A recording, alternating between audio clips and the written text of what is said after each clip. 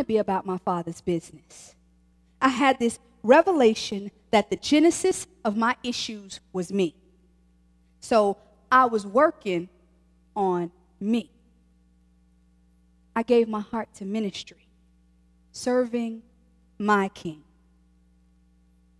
And here he come. And I was like, no mo of these skirt chasing, time taking, grassy snaking, salvation faking, let's hang out but we ain't really dating ignorant cats. I'd had enough of that.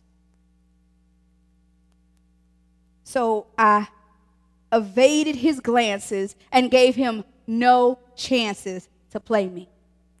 However, he was not concerned with my ignores and intentionally closed doors. He pursued me with intentional clarity and gentle tenacity.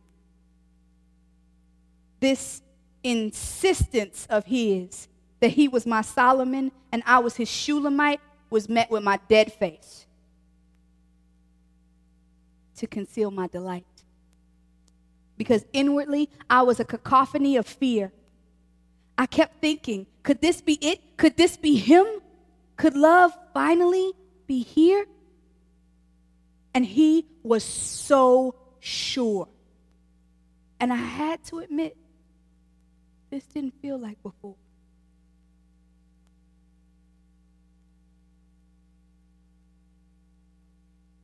This felt like Christ was knocking at my door.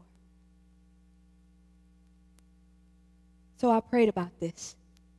And I was still afraid of this. But I unlocked the door and let him in, inch by inch. And this was so much more than I had hoped for. This was real to the core. This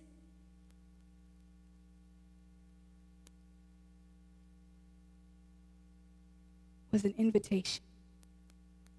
This was relationship. This was a ministry and a gift. Not that happy ever after euphoric trip. This was to know and be known, to love and be loved, with all its chaos, beauty, wonder, and grit. And I got excited because this felt like him. This felt true.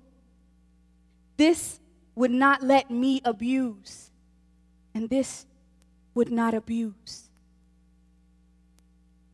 This was what I waited for. This was love to life. This time, this love, this was real, and this was all mine.